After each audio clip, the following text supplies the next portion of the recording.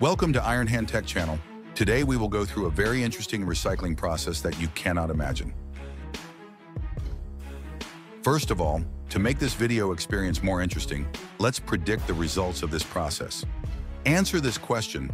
In your opinion, what can scrap iron be recycled into? A. Construction steel. B. Cast iron cooking pot. C. Harrow disc. Keep the answer in mind and watch the video until the end to find out the answer. Here we are in a metal recycling plant. The environment is quite primitive and the workers often lack proper protective equipment. Unlike plastic bag scrap, iron and steel scrap is much larger and heavier. Therefore, sorting and collecting it requires a lot of effort and time. The first step in the metal recycling process is scrap metal collection. In Pakistan, a significant portion of metal waste is imported. Pakistan imported 455,000 tons of ferrous scrap from the United States last year. Workers will sort the scrap, cutting them into pieces of suitable size for the recycling process. Raw metal is a common type of waste in the industrial production process, including steel plates, damaged or unusable products, scrap from the production process, etc. The metal pieces are sent to a furnace. Unlike other recycling processes, the iron is not melted. It is heated to a temperature that allows it to be flattened, around 700–900 degrees Celsius.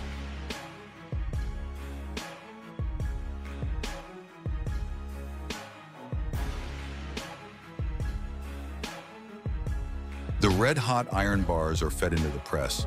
Here, in an extremely manual manner, the iron bars are pressed repeatedly on the press to achieve the appropriate flatness. This can be called a hot rolling process.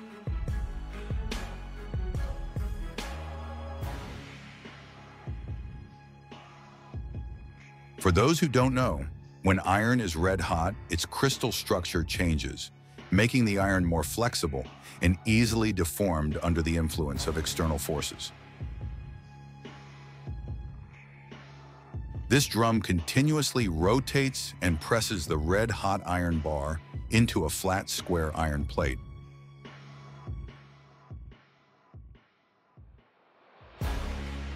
I wonder what kind of superior skill these workers have that keeps them from getting burned while working.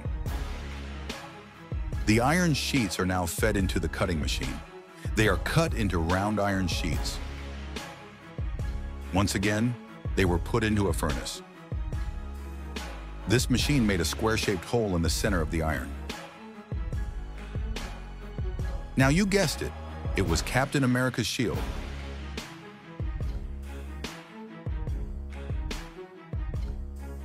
Of course not, I'm just kidding. These iron plates are polished, heated again, and given another hole, this time on the outer edge.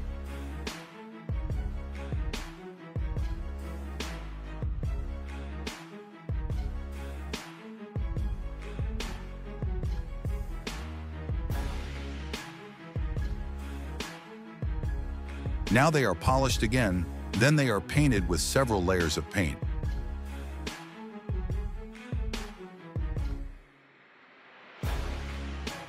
You can probably guess what this process is all about.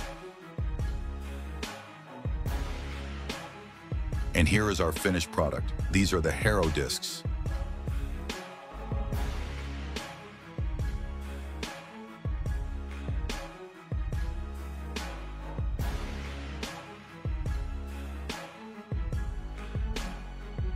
Let me personify this Harrow.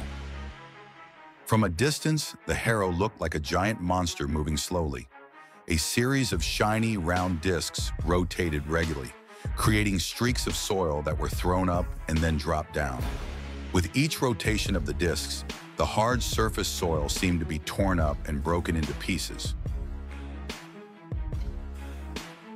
A little closer, we could see more clearly how the discs were plowing the soil. They cut into the ground, crushing the hard clumps of soil, stirring them up and down. Each time the disc rotated, the soil was loosened a little more. The grooves created were neat, like lines drawn on a painting.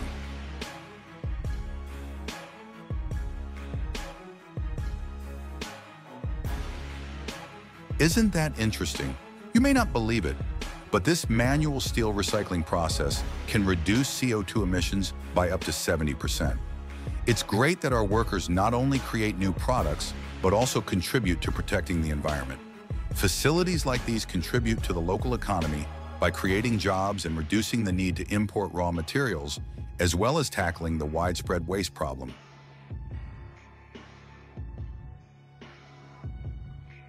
So recycling metal is not only about turning waste into valuable resources, but also protecting the environment, conserving energy, and supporting the economy.